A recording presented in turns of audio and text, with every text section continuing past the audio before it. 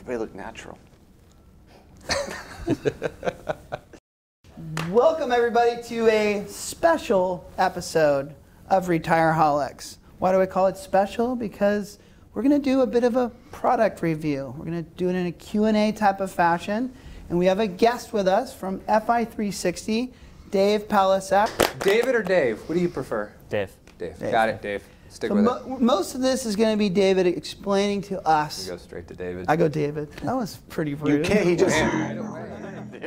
Most of it's going to be Dave explaining to us about the ins and outs of this product. But even though it is a special episode, and even though we're doing a product review, it still is Retireholiks. Still the morning time. It's still 10 o'clock. The BOE, the beer of the episode. Hey, listen. And today we are having Captain Fatty's. GD, where is Captain Fatty's made? I have no idea. Jeez, it says right on the side. Goleta, California. Goleta. Goleta? Yes. Goleta, California. It's up by you guys. Wow, it's a pilsner. It's a beach beer. I think so. Pretty sure. I don't think Another GD specialty. So it's a beach beer. Show a pilsner. Editor of where If it's called Goleta Captain is. Fatty's, which Retireholic is it named after? I don't know. Oh God. Vote at the bottom. We stand up, stand sideways. Nope, not doing it. Is this even a competition? Please don't. It's actually very It's the good. winner of the ASPA taco It's eating on contest, right? Captain Fatty's. I'm Check it surprised out. you enjoy this. What's that? Hey, surprised Chad, can you you please enjoy score it. this beer? Yes, I will give it a... Give it a 4 Retireholic sips. score on a 1 to 5. No, give it an Fi360 score. Between 0 and 100, I'm going to go with like a... Remember, zero's the best. Zero's the best. I'm going to go like a 6.8. Ooh, wow. Actually, if it's between 0 and 100, I'm going to go like a 26.2. There you Wow. go, 26.2. So it didn't meet your 25%. It's It on the watch didn't get in the list. top 25% All right. quartile. It's not on the watch list. It would remain Depends on the core on what menu. kind of methodology you're using. Okay, fair enough. Hey, I will say this.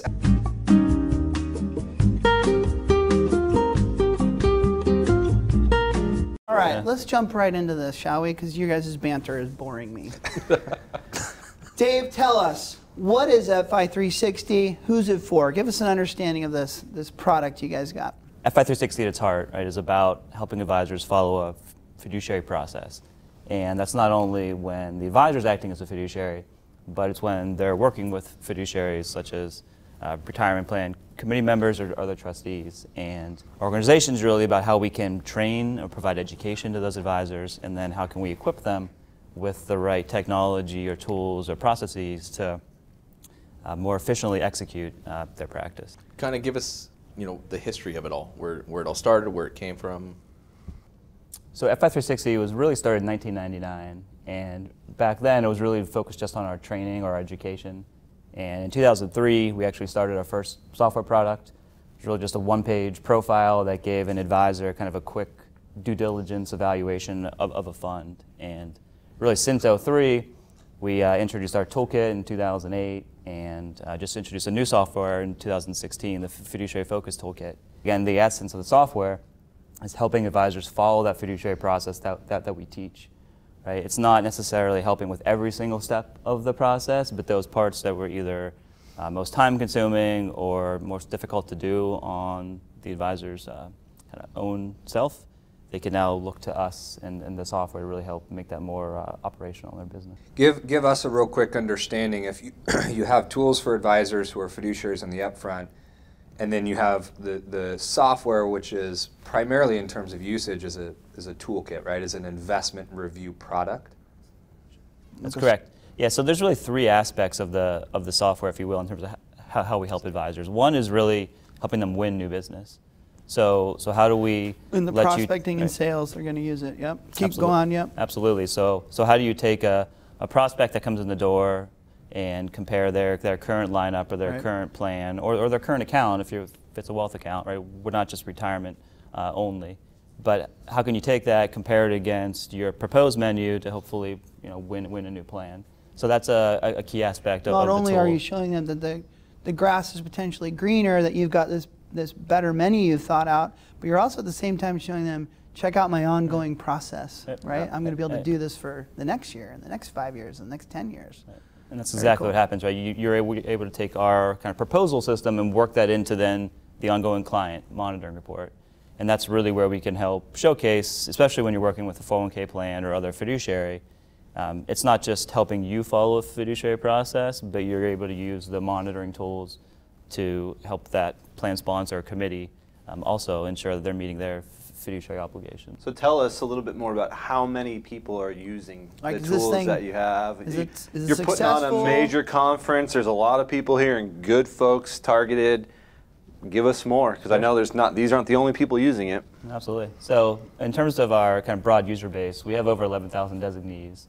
And in terms of our software, just as a few metrics for you. One is we have over 4,000 users using the software. And again, as I said before, it's really not just 401k centric. That's probably 75% of our user base is using it for 401k plans. But we have wealth-only advisors using it, and we have a lot that have both 401k and wealth that are using the software. And in terms of usage, you could look at monitoring reports as a good kind of proxy for that. So how many regular monitoring reports are being produced out of our system every year? And right now we're over 40,000 plans or accounts that are being monitored using the fiduciary process. Wow. From my personal experience, I've kind of seen Fi360 grow in my career, and to have over 11,000 and have it be such a reputable brand today, it's been quick growth for me. Like, you guys have come a long way. Well, and it came to our attention because our financial advisor on our 401k plan was using that methodology as he came in and hosted our fiduciary reviews. That's a good point. And that's kind of how we initially saw it. And I think it's good, as you mentioned, the toolkit and the monitoring reports. In my mind, as I've talked with many advisors over the years, I see the toolkit as a scalability piece of their business. Absolutely. You have lots of clients, you have lots of 401k clients, private wealth clients. You need to have one methodology that you're reviewing the investments with so that you can send out a singular quarterly report with the same methodology and not feel like you need to prepare with 8 different advisors' reports or 8 different record keepers' reports. And I imagine that's probably a big part of the hat you all put on when you're bringing advisors on, is making sure they see how this can scale their book for them. Is that a value you guys are cognizant of? Yeah, absolutely. So back to the process. Obviously, all process sometimes can make things a little more lengthy or more difficult potentially. So a lot of the goal of the software is to help the advisors do that with more of their business, not only 401k plans but other accounts. So that's not going to happen unless that's efficient, unless we can help them be more efficient. So that's absolutely a goal. And one of our focuses really this year too has been, not only this year, but the last few years, has been focusing on integrations, and not only with other record keepers and custodians, but other software vendors where we can, to make that process more efficient for the advisors and their staff that are using the tools. Are the end user, once you deliver that report, the client, I imagine they're seeing quite a bit of value in receiving this from an advisor having access to these tools too. Absolutely, and I think one of the key aspects of Fi360 and our score in particular is that it is pretty simple. Simple to see from a client standpoint, but it does have the kind of backing of that fiduciary process underpinning it. So you're able to use it kind of as your minimum fiduciary screen, but it's also something that your clients can pretty easily resonate with, which usually those two things don't go hand in hand. Striking a balance between creating something that's palatable for plan sponsors that don't want to be just beat over the head with tons of analytics and metrics and things, but beneath it is a very sophisticated, prudent process that has all those things. That's definitely how I've experienced. And I just want to reiterate, for clarity purposes, I totally agree with both you guys. I think that when you look at a plan advisor and their current, operations, they need to prepare for these client meetings throughout the year. And if they have a decent book, I mean, even if you get to 10 plans and then 20 and then 40 and 50 and it just becomes more and more magnified, you want to be able to prepare for those meetings quickly, efficiently. You want to be knowledgeable about the methodology that you're endorsing with your clients. There are so many positives to having one system to do that, as opposed to trying to use record keeper A's and record keeper D's and record keeper C, and what a nightmare. So such a huge value. What's next? You actually just kind of told me, and I want to dive a little more into that. So, but share with me some other things as well. What do you see for the future of Fi360? How does this product be enhanced? One I'm really interested in is tying to the record keepers. Is that what you just told me? You're going to get data from them for your advisors, so they don't have to insert like plan assets and participant counts, those types of things? Historically, if you go back 5-6 years, the way to get data in the system was generally you're manually entering it, or you're uploading an Excel file with, client funds and Sure. balances. And that works okay if you have a small amount of plans, but once you grow that base or you're doing it more regularly, that can be a real drag. So that was really one of the most time-consuming elements of the software. Yeah. And if you combine that with also a need for more of a book of business type view, not only for an advisor, but for larger organizations that have multiple advisors. Sure. That kind of aggregated view is also was a desire. So we've been working on adding more and more integrations, both at a record keeper level, so going to someone like an American Funds or an Empower and a Census, but they're also working with custodians where if you're using a independent TPA or someone else and you're custodying at Schwab or TD or Matrix or Mid-Atlantic, that we're able to pull the plan data in, which will facilitate all the kind of initial creation of all the client accounts or plan accounts, and then it will continue to update the information as you move awesome. Oh, You the guys are next doing this question. all automatically. It's not something that's triggered by the advisor if they want it. You guys just do it, or There's a basic sign-up process for the advisor to Okay. begin with the given vendor. It's usually some type of authorization, so they can send information to Fi360. They can release the plan data to Fi360. But that's usually simple form. There's no cost for it for the advisor, so it's something that's just part of the Yeah, solution. so now Nice. in a future perfect world, if I have 50 plans across a variety of record keepers, I just go to my Fi360 hub and it's all there for me, updated. I don't know, quarterly or I don't know what, but Generally monthly. monthly. Oh damn, we're some going do it- monthly instead of quarterly. My bad. Now most of the But- plan monitoring reports are quarterly, Okay. but the investment data does update. Yeah, but every month. the plan sponsor data. Oh, that's very, very, very cool. So as far as integrations, that's the one main focus there. But as far as two other areas that we're really working towards from a product standpoint are more reporting on model portfolios, whether that's just a asset allocation service that you have as part of your plan menu, or whether you're actually offering more of a 338 model where you are unitizing it or actually taking on the investment management responsibility. So the more we can do to provide reporting on that the advisor can use to monitor the models, and also wow. Have fun with that, Brandon. I think that's a Retireholiks first. That is. With a sneeze. I'm imagining some great must be a edited beer. graphic with that. Do you see you must if you're building it, advisors calling for that kind of model portfolio reporting from you guys? yeah, we have actually a pretty good amount that have requested it or that need it, both for that asset allocation service model where it's not really you're not taking on the investment management through 338 duty to build a model, but it's just a pre-allocated percentage of the plan menu.